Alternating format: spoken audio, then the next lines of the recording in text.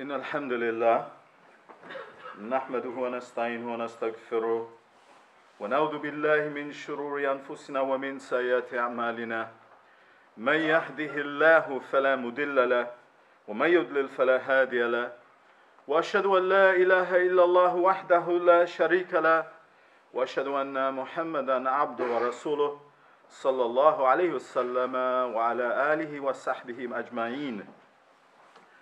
Indeed, all praise and thanks are for Allah. We praise and thank Him, we seek His help and we ask His forgiveness. We take refuge in Allah from the evil of ourselves and from our sinful deeds. Whoever Allah guides, no one can mislead, and whoever He leaves to stray, no one can guide. And I bear witness that there is no one worthy of worship except Allah. He is one, having no partners. And I bear witness the Prophet Muhammad sallallahu alaihi wasallam is His servant and His messenger. Peace and blessings of Allah be upon him and upon his family and his companions. Amma ba'd, to proceed. Now, as you know from the notification, the topic of today's khutbah's topic is Ramadan is over. The month of Ramadan, the blessed month, is over. And what next? What now, really? So some reflections, really. But before we go into that, I just want to say that in our community, really, we approached Ramadan in different ways. So you see different people approaching Ramadan in different ways, with different attitudes, different levels of practice. And a few years back, I was thinking about this, and I identified like four groupings, four categories, you see. So I want to mention that because the advice we give has to be appropriate for each of these categories. And it's different advice for different groupings, you see. So if we have a group, you may say, I mean, there's quite a spectrum, as I say, but there's a group where we might describe this group as the neglectful amongst us, or the negligent, yes? And we all fall into this. By the way, yes, we all fall into each of these groupings to some extent. You know, they're not very distinct. They're not discrete. Yeah, it's blurred, a bit blurred. And we all fall into this to some extent because we all are negligent or neglectful to some extent because we all sin. Yes, but I'm talking about people who, let's say, really didn't make much use of Ramadan at all. So, you know, and I mean, there are people from the community who don't really fast or fast at weekends. We hear of this sometimes. You know, just fast when they're not working. Even when they don't have legitimate reason for not fasting. So there are people who are not fasting. But there's also people who may fast, but they don't pray. Not praying the 5 times daily obligatory prayers. I mean, of course, fasting is obligatory for those without the exceptions. But also prayer is obligatory. So there are people who are fasting but not praying. So that's negligent or neglectful, you see. And then there are people who, for instance, are fasting and praying maybe, but because, as the Prophet ﷺ described, because they don't give up certain things, yes, all they get really, or they approach certain things in certain ways, all they're getting from their fasting is hunger and thirst, and from their prayers, those extra prayers, sleeplessness. So, you know, just because we fast and pray, it doesn't mean that our ibadah has been accepted. And this is something we should consider. You know, I'll mention this to the Sahaba. It's known that the Sahaba, they would, for 6 months before Ramadan, they would be making dua that Allah makes it possible for them to reach Ramadan. You see? But then, for 6 months after Ramadan, apparently they would pray that Allah accepts their deeds, the deeds in Ramadan, you see. So we shouldn't assume automatic acceptance, you see. We're told in the Quran, وَدُوهُ خَوْفًا وَطَمَعًا. We're told, you know, you've heard this before, that call upon Him with fear and hope, fear and longing. So we need a mixture. Okay, so there may be people who, yes, have gone through the motions, but actually benefited very little, you know, apart from hunger and thirst and sleeplessness. You see. So that's one grouping. Okay, another grouping which in the past used to be called The group of people were called Ramadan Muslims. You know, have you come across this? I mean, it's a bit rude, actually, in some ways. But I don't want to offend anyone, of course. But actually, and we all fall into this to some extent, because, you know, we all increase our ibadah in Ramadan. Yes, alhamdulillah. You know, Allah subhanahu wa ta'ala, we know that the shayateen are chained up. We know that the doors of paradise are open, the gates of paradise, the gates of hellfire are shut. Makes a very big difference, isn't it? You know, it's extraordinary what, alhamdulillah, some people amongst us can manage during the blessed month. Okay, so that's fine. You know, but there are people who they switch on the Islam or switch on the extra ibadah, but now this is the strange thing, as soon as Ramadan finishes, it's switched off.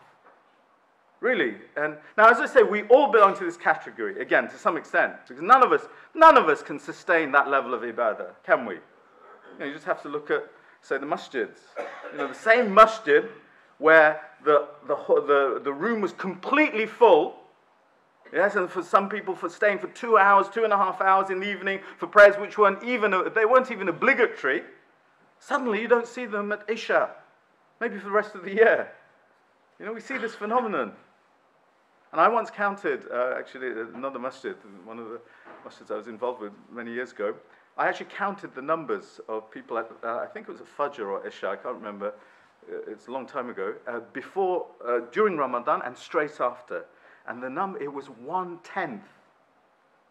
1/10, you see. So 9/10 of the community, the men stopped coming to the Fajr prayers or the Isha prayers, whatever it was, yes. You see, this is a bit strange, isn't it? It's a bit strange.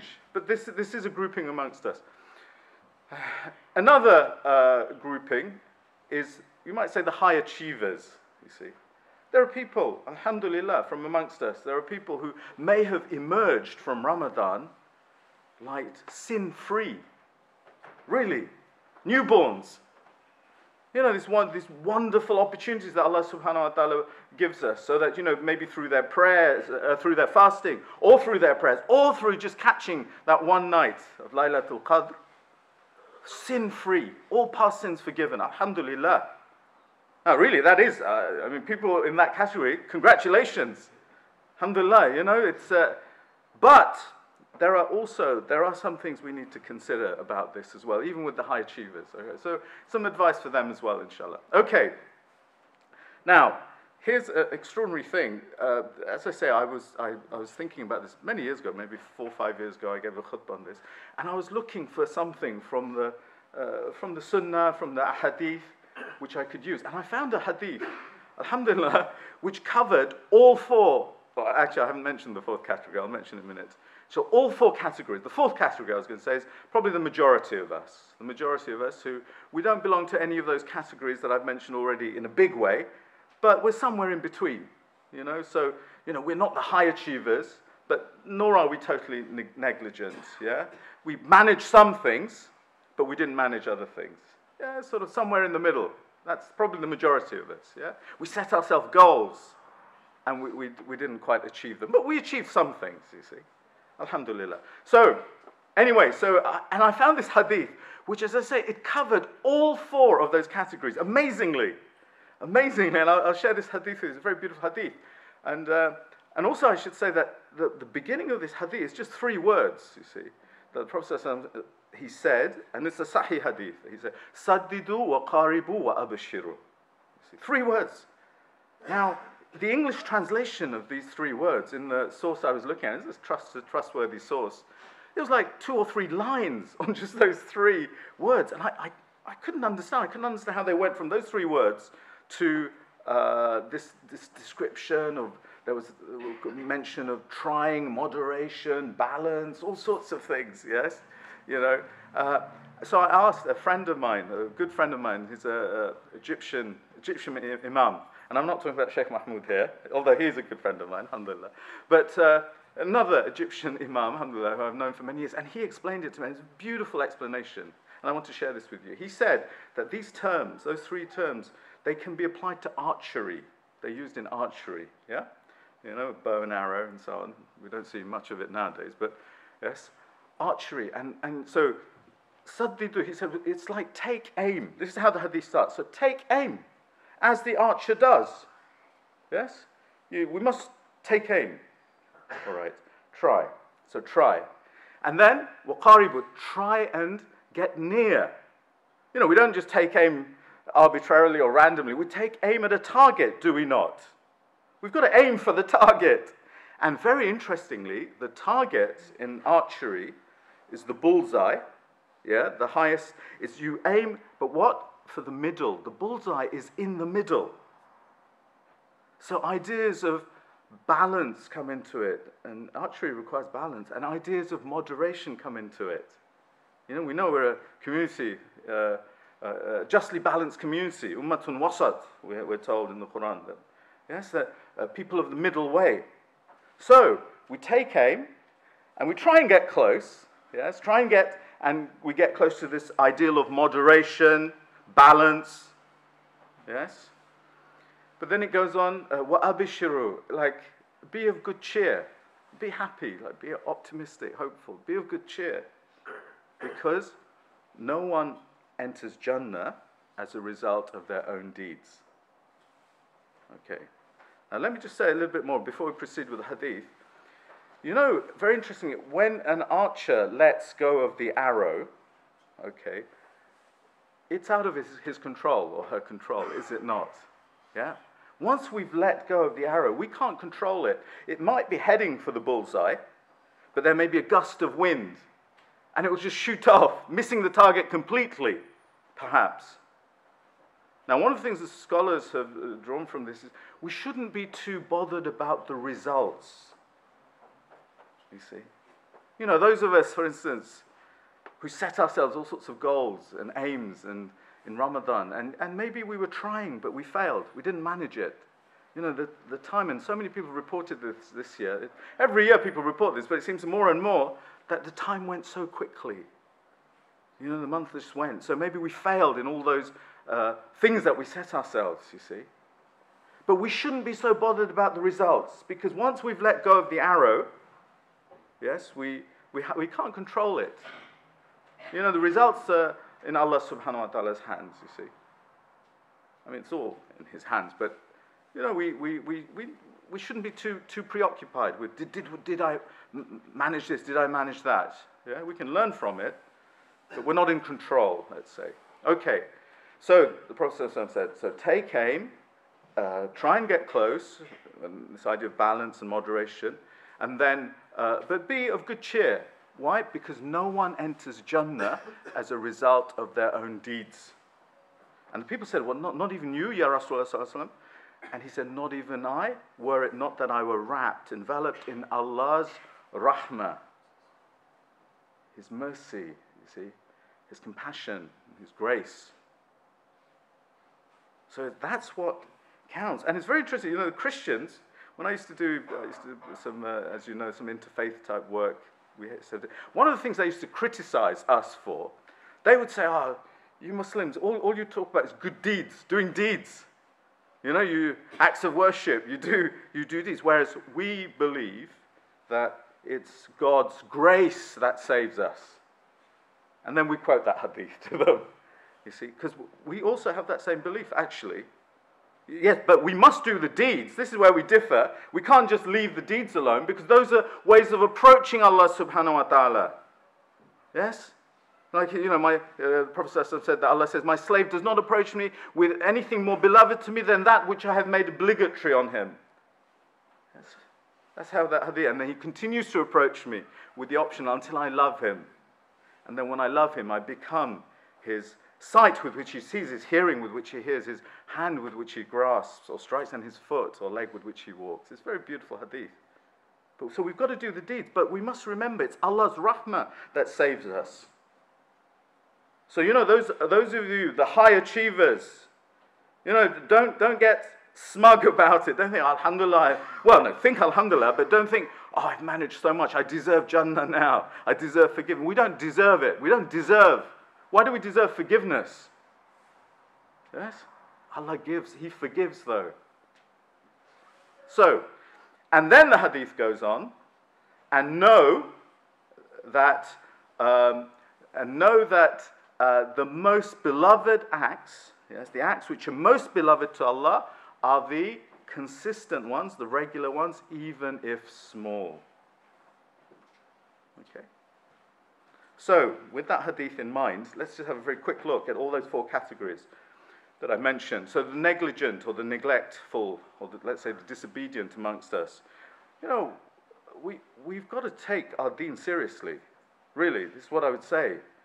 Come on, brothers and sisters, and we all belong to, as I said, to that category to some extent, but we've got to take our deen seriously. We're told in the Quran, وَمَا خَلَقْتُ الْجِنَّ وَالْإِنسَ إِلَّا لِيَعْبُدُونَ. I did not create jinn or mankind, humanity, except to worship me. We're here for purpose. There's a purpose. We're not here just to have have entertainment or fun and games or strive for happiness. Yes, we can wait for that, inshallah. And there's a bliss, inshallah, which is, you can't compare the joys of this world to the joys of the hereafter. So we're here for a purpose. So if something has been enjoined upon, we need to take it seriously. Are we not taking our deen seriously? If we're saying things like, "Oh, I'll fast when I fancy it," or I'll just fast at weekends, are we taking our deen seriously? And it's, we've got to do our bit.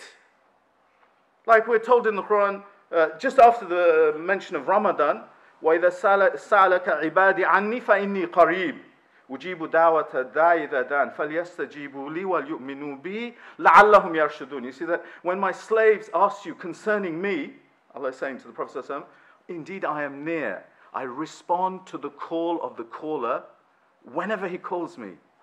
But then what? But let them respond to me and believe in me so that they may be rightly guided. Yes?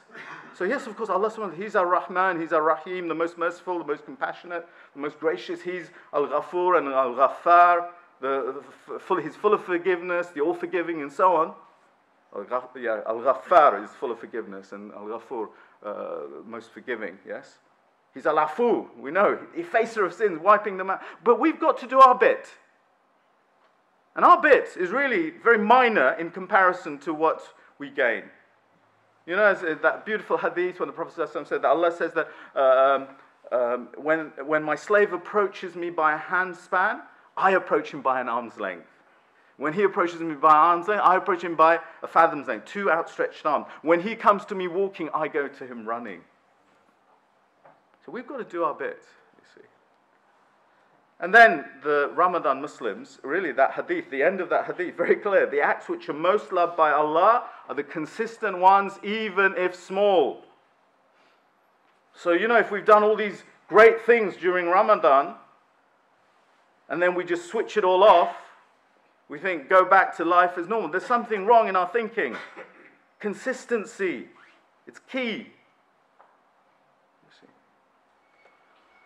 So, and the first bit of the hadith, for all of us, take aim. We've got to try, haven't we? We've got to try. Yes. So it addresses the neglectful. It addresses the Ramadan Muslims. It addresses the high achievers as well. Because don't think, as I said before, that somehow we earn Jannah through our deeds. It's Allah's rahmah that saves us. So we've got to be willing to embrace His rahmah. You see. We've got to accept, we've got to see it. And for the rest of us, I guess, we may say, well, alhamdulillah, as it says in that hadith, be of good cheer. Be of good cheer, be happy. We don't have to achieve perfection. We're not required to be perfect. We try. Let's try. At least have the intentions. Make effort, inshallah, and be of good cheer. Inshallah. أقول قولي هذا واستغفر الله لي ولكم فاستغفروه إنه غفور رحيم.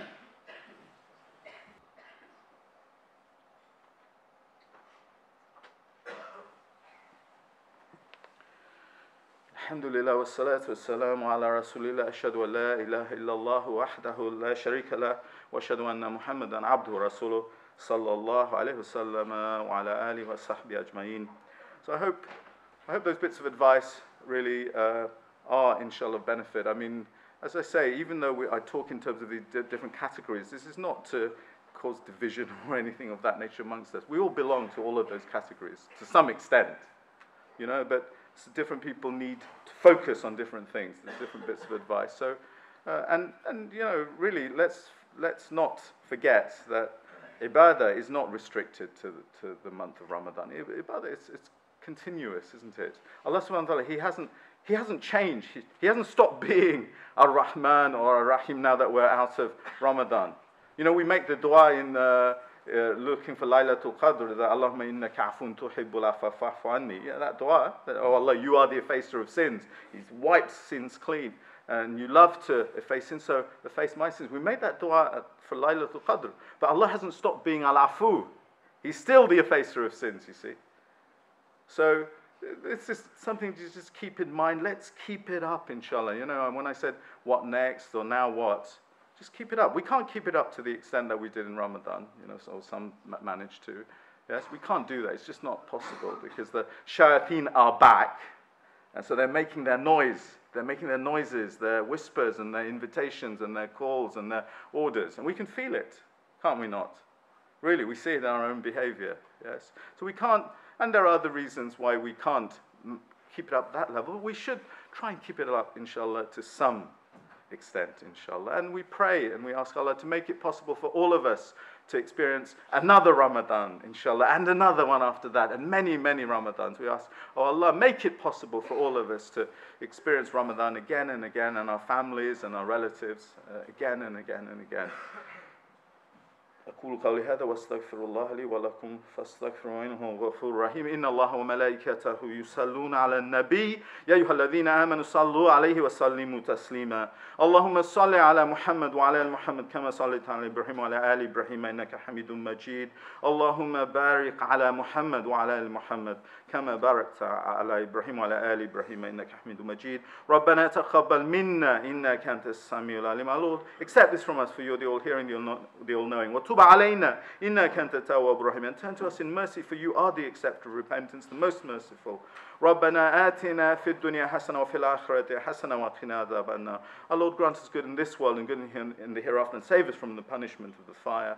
ربنا ظلمنا أنفسنا وإن لم تغفر لنا وترحمنا لنكونن من الخاسرين. Our Lord, we have wronged ourselves, and if you do not forgive us and have mercy on us, we'll indeed be amongst the losers. O Allah, accept all our deeds, all our good deeds during Ramadan that we made, and make it possible for us to experience Ramadan again and again and again, and provide us, O Allah, with the wonderful opportunities that you have provided us. And Allah, forgive us and be merciful to us, and help us to be consistent. Help us to be consistent. Those are the acts which you most love. So help us to be consistent even if our deeds are small. Wassalatu wassalamu ala rasulillah subhana rabbika rabbil izzati amma yasifun wassalamun ala al-mursalin walhamdulillahi rabbil alamin wa aqimus salat.